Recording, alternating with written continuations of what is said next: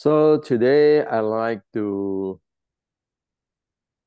ask Nimjo to share his experience on his experiment on the unidirection and the bidirection force and momentum.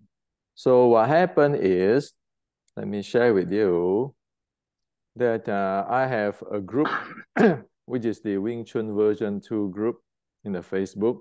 This is only for serious technical friends only.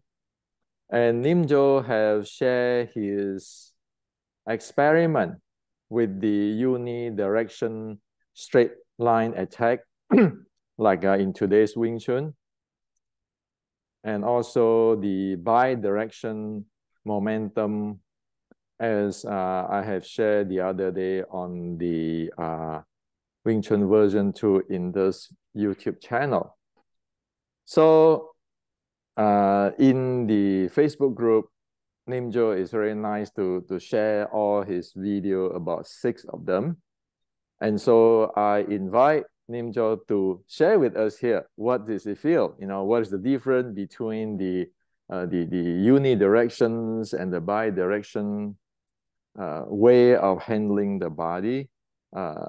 Again, this is not about who is the best fighter, who is the most authentic, but sharing what is the difference, what can it do, what is the limitations. So I will let Nimjo share it, and also Nimjo will share with you that who he is and who is his partner. What is the background of the training before he shared what he experienced in his experiment. So Nimjo, please share with us here. Okay, thank you, Hendrik. So the first thing I need to say is that I'm a Wing Chunner, just like any other Wing Chunner. And in no way what I'm doing is a reflection of the teaching of any school or any lineage or anything like that. Of course, I've been studying post-1870s, or a branch of post-1870s Wing Chun. But in no way do these experiments represent the school I go to, or people like that. And the second thing I need to say is that I trained the 613-3 with Hendrik, and finished it last year after 3 months of hard work and being corrected and shouted at, getting things wrong a lot of the time. And it was a learning experience which really changed the way that I do everything now. So, and the third thing I need to say is that thank you to my friend from Samuel Maisie, who's BJJ practitioner. He's a black belt. He's competed many times. He also practiced Olympic wrestling and various other striking martial arts like Muay Thai and Sabat and boxing, kickboxing, these kind of things. He's 10 years younger than me as well, so you can really get an understanding of the difference in level. So the experiment was very simple. I was going to apply unidirectional momentum and unidirectional force, and the only clue that I gave him was that he could take me down any way he wanted. Okay, so I would just launch different kinds of attacks using unidirectional momentum and force, and his only goal was to take me down, and then I would observe or reflect afterwards how I felt about it, or during the takedown, what was happening. And so we really stripped it down a lot. So I wasn't really interested in hand techniques or these kind of things. More the motor which was generated behind these attacks, which I was launching against Sam. And we did it for about an hour. And then when I got too tired of looking down and standing up every 5 seconds, because it's pretty tiring getting slammed on the floor, we called it a day, and then I went back and edited the videos. And of course, each one of those videos, there is, or each one of the time, each time we decided to press the record button, there's a different or a variation of how force is being generated in unidirectional momentum. So yeah, I mean, it's difficult for me to explain it unless you see these videos, of course. But you can imagine a stripped down, a stripped down car, I guess, with a kind of old motor, trying to compete with something which is a lot newer on the market, which can do many more different things. I mean, that's the perfect allegory that I can give this the limitations of a unidirectional momentum versus a bidirectional momentum, like something a grappler or judoka or a wrestler might give you, right? Or a BJJ guy. Of course, we weren't interested in ground fighting. That wasn't the idea that I get into a BJJ position. We start rolling on the floor, because the idea was that, as soon as I'm slammed down on the or taken down or slammed onto the floor, then a large amount of that exchange or result of that fight is already taken away, or if not lost completely. So that was the idea. So unidirection, you mean that you're using the 1870s or today's Wing Chun, the linear straight line type of mechanics and the way how you attack and so forth, right? And then bidirectional, you're using that's right. By the bidirectional, you mean that it is using like the Wing Chun version to 1850s type of the handling of the momentum and so forth. Now, the very key point here is, what do you experience when you facing, say, your friend who is in BJJ black belt and in striking art, like practically is an MMA player? What do you experience if you're using the unidirectional type of handling of your body, and also what is the difference if you using the bidirectional? Which one, what is your experience when you use unidirections to your opponent? What is the result or the experience when you use the bidirectional with your opponent? Can you please elaborate for us? Yeah, sure. So the first thing to say, contrary to a lot of post 1870s Wing Chun, that I was not on the counter. Okay, so I was usually the one going forward, making the first move. So that's one notable difference. And the second thing, there was not any kind of hand techniques. There was very few hand techniques involved. What there was a lot of surging forward, being square on, being in a distance which was close quarters but not sticking body. So it may be long fist or mid range or close quarters, but you're in a dangerous knockout range. So that was the first difference. And then when the attacks were launched, what I experienced generally over the different videos and over the hour that we were practicing, because there was a lot more videos, was that I had no time. So you think that because you're going in one direction, you want to plow the guy over, you want to blast through him, okay? You want to blast through his center line, whatever, using this straight line attack. And before you know it, you're being scooped off the ground. You're being taken down at an angle through a double leg, single leg. Maybe he's got underhooks, and then he's tripping you backwards. So the time involved, you don't have time to think about it. So first thing you think is that you're doing something which is an attack, and then you suddenly realize that it's you that is being thrown on the floor. You're in the air. You're in the air. Your feet are off the ground and your forefoot off the ground, and you're going backwards onto your back. And of course, we did it very lightly. The idea was not to, like, hurt each other, kill each other. I'm not going to stick my thumbs in his eyes, or I'm not going to bite him, or he's not going to. I'm not going to elbow him, and he's not going to do that to me either. Because the only idea was that you take me down, which is a speciality for any grappler, jiu-jitsu player, or wrestler. If they can finish the fight doing it that way, they're going to do it that. And if you fall from 4 foot and you land on your back, you're going to be eating soup for the next 3 months. So that the time involved between thinking, surging forward, and launching your attack with unidirectional moment, and the moment to where you don't know what's happening, is a split second. I mean, it's really, really fast. I couldn't feel what he was doing, right? I couldn't. I didn't know where he was a lot of the time. So, suddenly he's like, okay, so he's a BJJ black belt as well. He's very quick, and he's younger than me.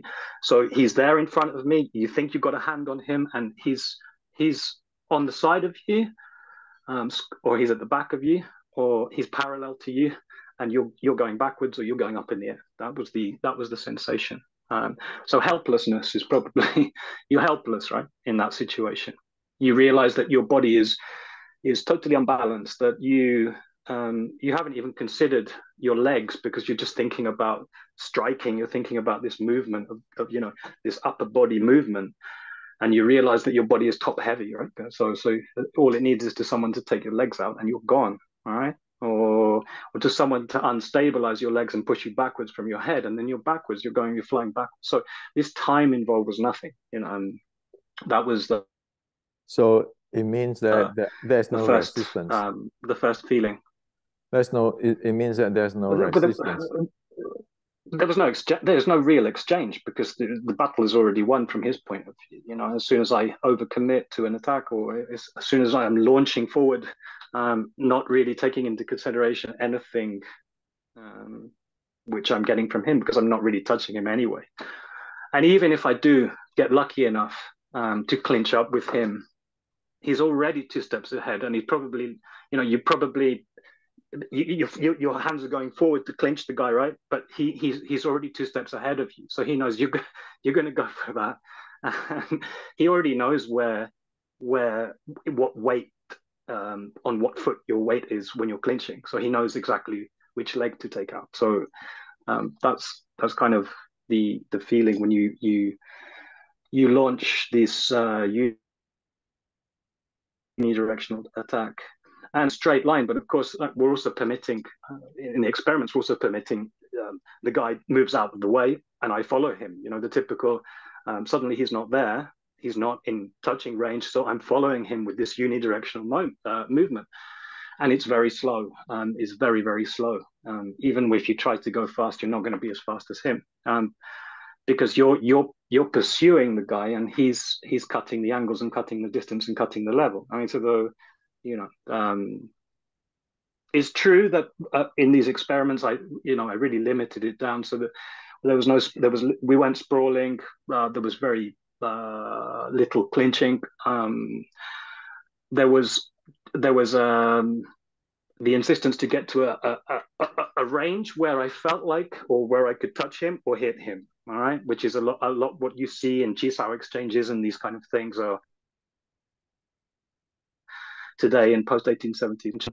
You see these guys like Chisao range, and then they go trying to hit each other. It was this kind of momentum, right, where you're like train crash momentum, trying to follow the guy, and it's really not that useful.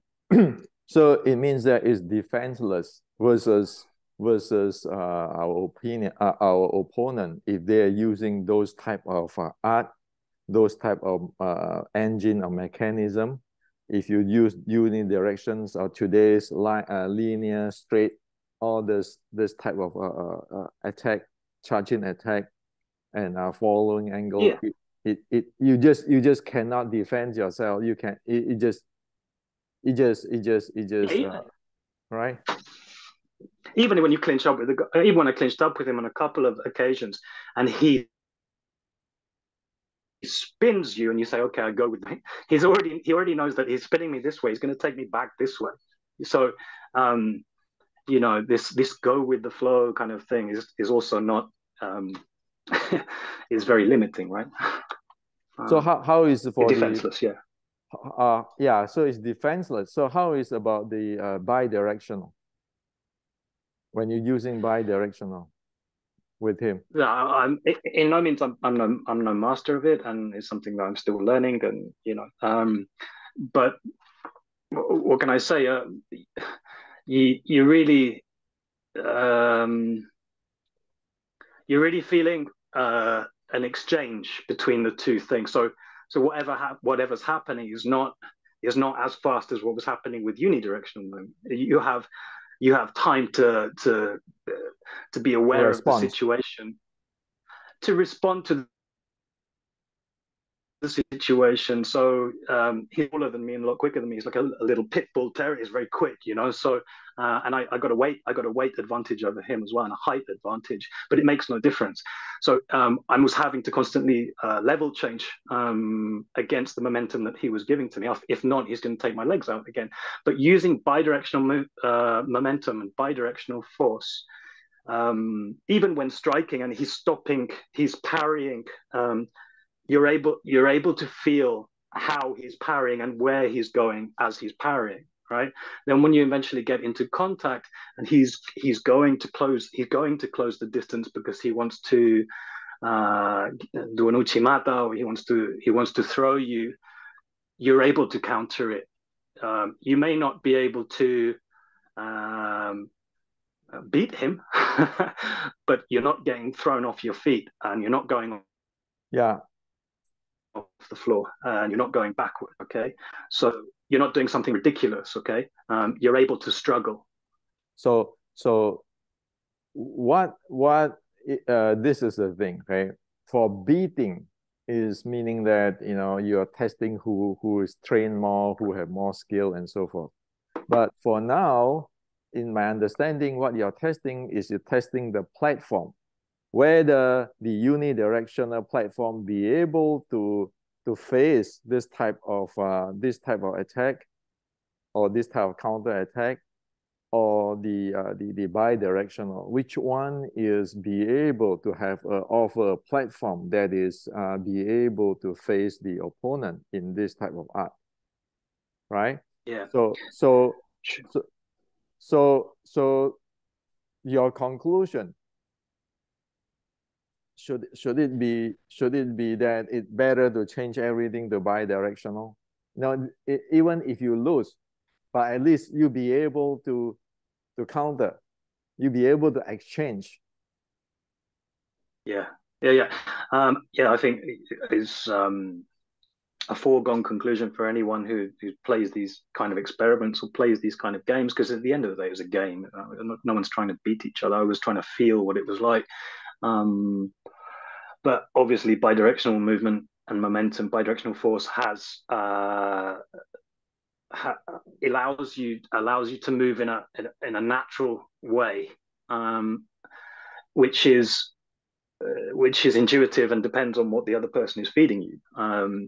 You are open and sensing and aware to what the other person is doing all the time, and also aware the limitations of your own body, height, weight, flexibility. You know that,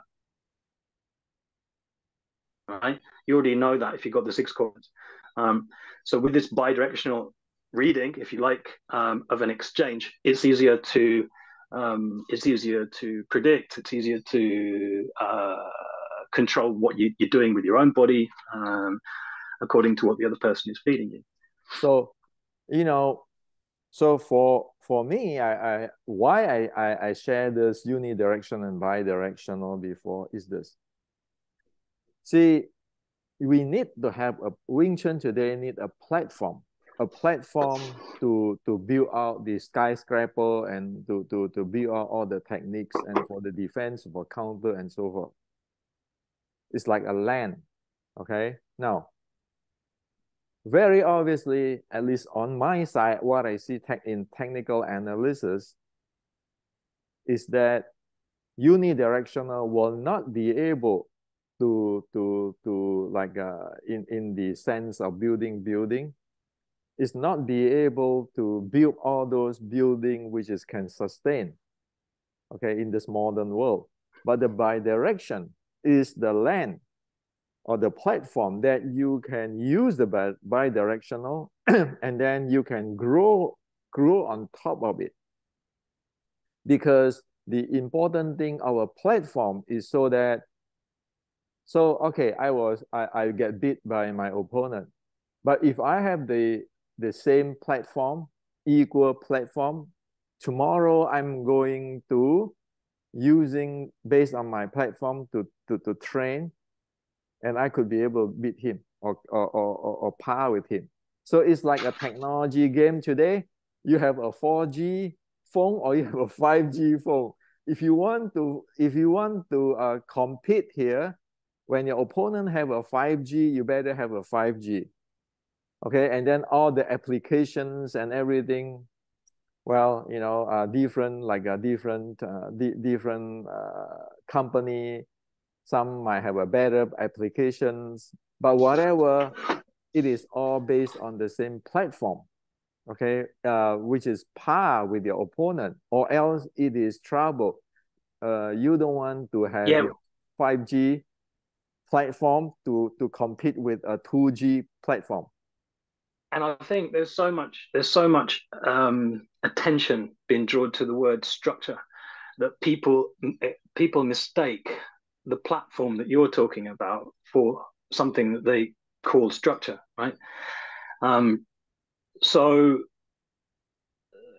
I mean, the platform might be Chisao, or not, but in this sense, we're talking about how the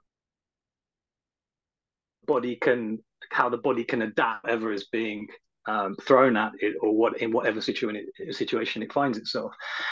And the idea of structure is totally counterproductive. At least the way that I've heard structure being talked about, or being shown, which is the idea that, you know, it's almost like you know, when you have a modeling contest and the person has to pose for the camera, right? And you take the still shot and you say, well, you know, this person's incredible, or, you know, in whatever, or, you know, this person has everything. But you're not taking into consideration the surroundings, what's happening outside of the photo, movement. You know, you're just looking at how something you think is supposed to stand up.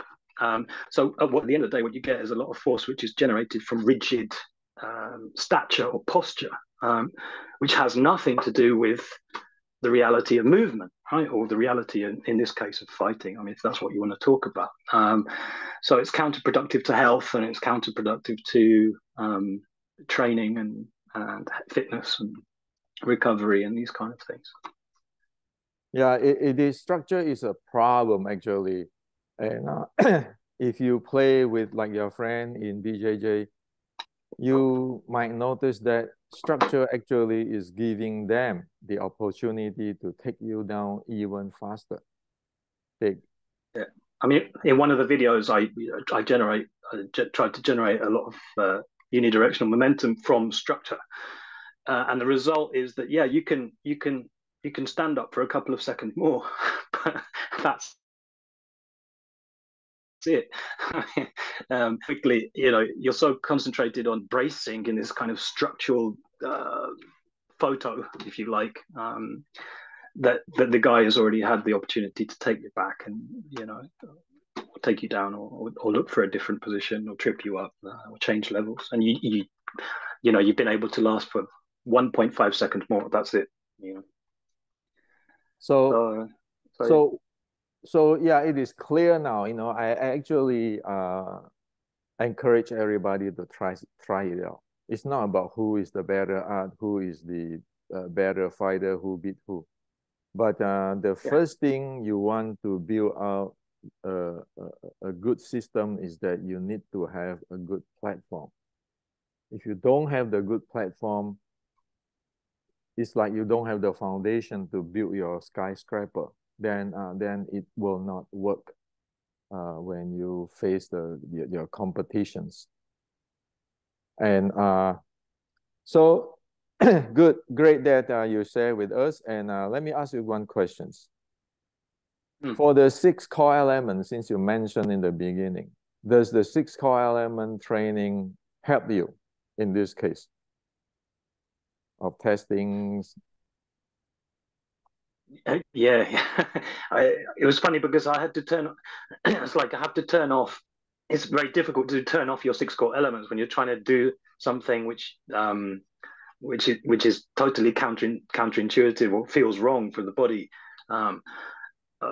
So as soon as I turned it back on, and we were doing some free play and free exchanges where again 6 core elements was being used, or I was able to move in the way that I wanted to, or felt like was beneficial. Yeah, it's a totally different ballgame. It's you're able to exchange more evenly. You're able to move more freely, more naturally, to combine one position to the other without thinking it in terms of pieces, but rather that you as a whole thing moving around. A thing with legs, with feet, with knees, with breathing. With You're moving around as a whole piece, not as a sort of disembodied half piece where you're stuck to the floor. And that's a lot less tiring using the 6 core elements, and a lot more fun actually in this kind of exchange, this kind of playful exchange. A lot more fun than doing things in the other way, which was extremely tiring and extremely strenuous on the body as well. So yeah, it makes a big difference. So in other words, the 6 core element training is very different than the common structures, Wing Chun structures, bracing, those kind of training, because the 6 core element give you the sensitivity, awareness, and sensitivity, and your body be able to function in the way that if there's anything go wrong, you know that you need to change your body. Am I right?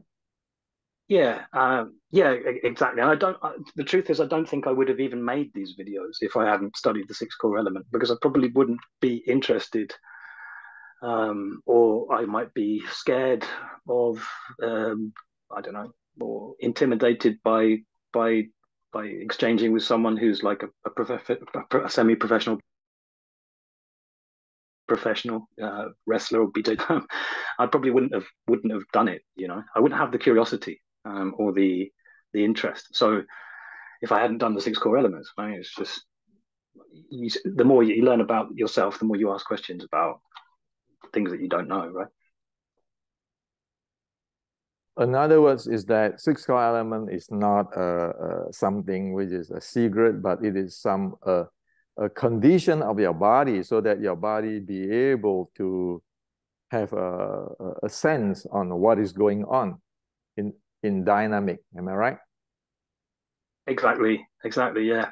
And I mean, the key word that you talked about a lot of the time in the first core element in the physical body is, sorry, in the mind, in the second core element in the mind, is talking about awareness, right?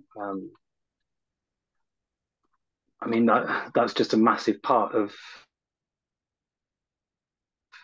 If you're not aware, then obviously you don't have any questions, because you don't, you don't really ask yourself anything when something goes wrong, or when something goes right, or if you can't do something, or if somebody does something that's different, you don't understand it. If you don't have that awareness, you're not going to ask the question, right? So yeah. It is actually the awareness is important. Without the awareness, we don't know our body. And one thing I can say is that the reason why you feel that you lost time if you use unidirections to facing your opponent is because you are rigid. You get into a tunnel vision that you lost your awareness. The minute you lost your awareness, you become rigid, tunnel vision, and you will not be able to respond to whatever the environment because you're not aware of the environment. You just execute this thing, but then by the time the opponent attack you, it is too late for you because it has to have you have to sense this strong of intensity of your opponent before you realize that something happened. As for the awareness, you have a very sensitive background that something is changed right away. You dynamically change with it. So losing time in those type of fight is actually you're losing awareness. Okay. Yeah, So it's very dangerous as well. You know, if you've got an old car and you think you're gonna into this guy, you're gonna drive him off the road, and he's got a brand new whatever 4x4 Mercedes, I don't know, whatever or something. You're not going to be able to do it, right? Because it's just not going to happen. if you think about it, when people, we all get into accident, right? Crash into the wall or smash into other people's car while we back up, or bicycle and everything. If you think about that, you always lost awareness before those things happen. And I think one of the people talk about intention all the time. I'm sitting in this car and my intention is to ram this guy off the road, and I'm so focused on this intention. I'm not really aware that my car is making a really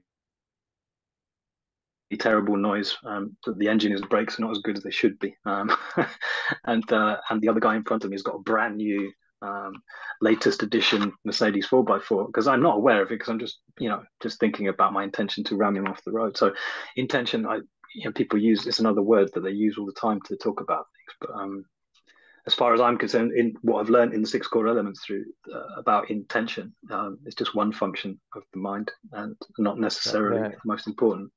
That's why the other day I share on my video, on the first is your concentrations, the second is observations, the third level is the deep down is awareness.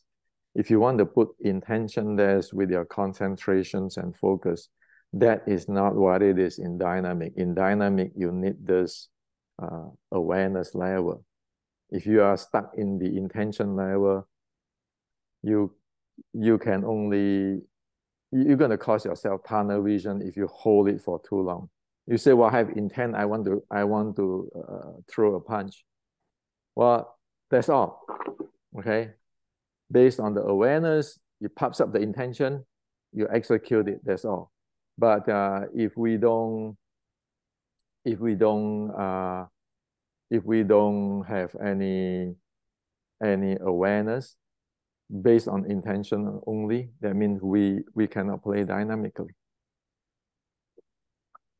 Okay, sure. And thank you for sharing. Thank you, Andrew. I'll share with the world, and hopefully more people testing out.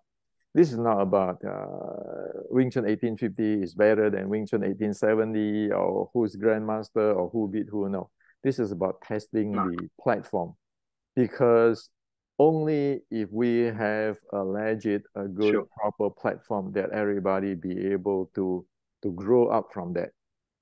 And platform, well, the unidirection platform might working in some place somewhere before, but obviously for now, it is no longer that case. Okay, thank you, everybody. Thank you, Ninja. Thank you, Andre. Bye-bye. Okay, bye-bye.